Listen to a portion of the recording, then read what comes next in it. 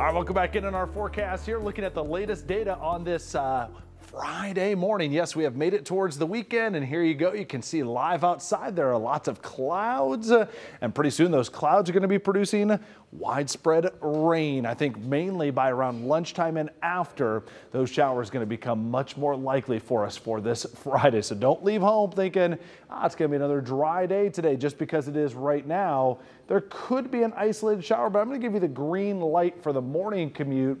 This afternoon, though, I'm going to switch it over to a yellow light here. Wiper is going to be in use.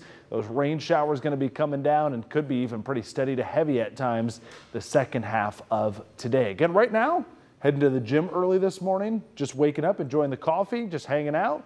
No rain on the roof just yet, but it's not far off with those showers from Chicago to Cincinnati. Indianapolis getting their first downpours, and then back towards St. Louis, the rain coming down, and all of this is streaming northward out of the Gulf of Mexico. So timing, let's just jump right into this in our hour-by-hour forecast.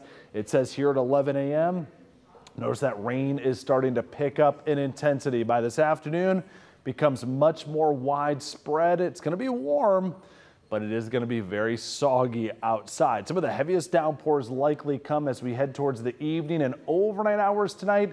One trend that's been happening here in the data that we've seen overnight, this system is speeding up just a little bit. So I think this actually gets out of here a little earlier Saturday than what we were originally indicating, but it's going to turn cooler early as well. That northwest wind starts to blow on Saturday.